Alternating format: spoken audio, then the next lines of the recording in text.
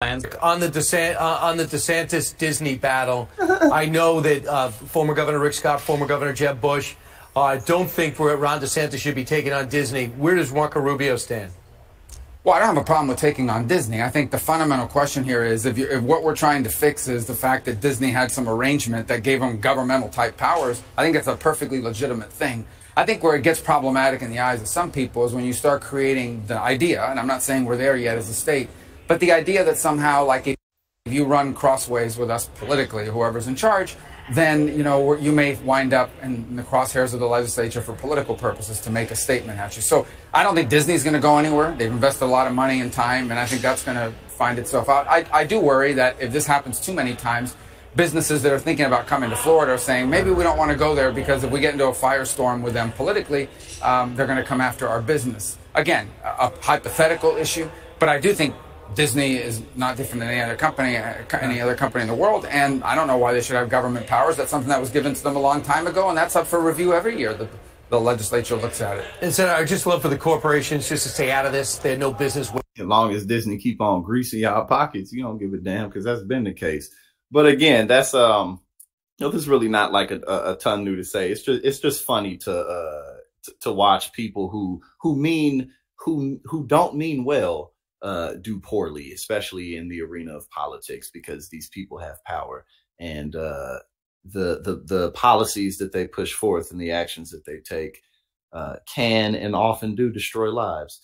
So it's definitely fun to just watch Ron DeSantis flail around.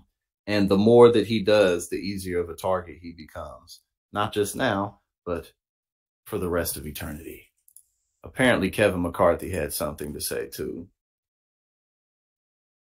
And yeah, again, like it's like Disney, what's the name? Marco Rubio, he pointed out at the end that Disney has had those protections for years and that it's up for review all the time. You know, he wanted to make sure that he still was like, well, you know, Disney is a little woke. So, but like I pointed out the other day, Disney's not the only giant corporation in Florida that's based in Florida. So they don't care about that.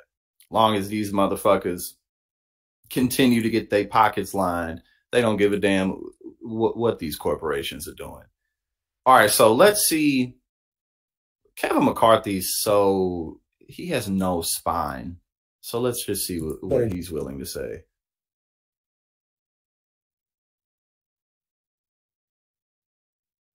Do real damage to business and growth.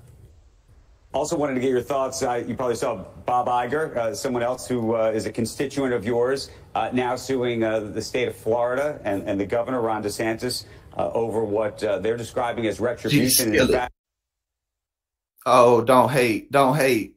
Don't hate on us. The governor's been pretty explicit that he is seeking retribution against Disney. There's lots of folks, even in your own party, who I think are uncomfortable about what's happening here. What do you think? Well, the one thing I would take, I'd give him the same advice I give President Biden. Why wouldn't you sit down and negotiate and talk? If there's differences, you can always find ways that you can solve this problem. If you think the only action is to go to court, I believe that's wrong in the places instead of solving it. This is a big employer inside Florida. I think the governor should sit down with him. I don't think the idea of building a prison next to a place that you bring your family is the best idea. I think it would be much better if you sat down and solved the problems. But for the same point, if you're going to be a large employer inside this state, you should also abide by the rules and run your business and don't think you should get into politics. Yeah, but what, run your business and don't get into politics, meaning you can't take ever a position on anything? I mean... Well, you can take whatever position you want. You can take whatever position you want, but remember, if you're... Because that at the end of the day, that's basically all that happened. The former CEO of Disney had the nerve to take a position on the Don't Say Gay bill, basically. And Ron was like, oh, time to grandstand and pander to the base. But he's losing. And again, just like Marco Rubio, Kevin McCarthy was sure at the end of his criticism to also point out, well, but, you know, Disney is rather woke. So you know, there is that. But again, pointing out the obvious that Ron, you are messing. You picked a battle you can't win. You're losing the battle, and you're not only hurting yourself, but you're hurting your state. if you're elected to run a business, that's what your shareholders want you to do. Look, when I was young and I played a game, Frogger, since you had Bobby on doing games, the only time I got ran over when I got out of my lane. So the one thing I think, if you're elected, do your job, and things will work out okay. But retribution, just that aspect of it. I mean, I would think you wouldn't want Democrats or Republicans going after companies that are big businesses. Right? Well, I think if you listen to my first answer to this question, that's exactly what I said. Sit down and find your differences and solve them.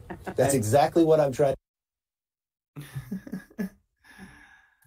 Yeah, man, it's really just beautiful to watch. You know what I'm saying? It really is beautiful to watch. Ron DeSantis just get his ass kicked by his own making.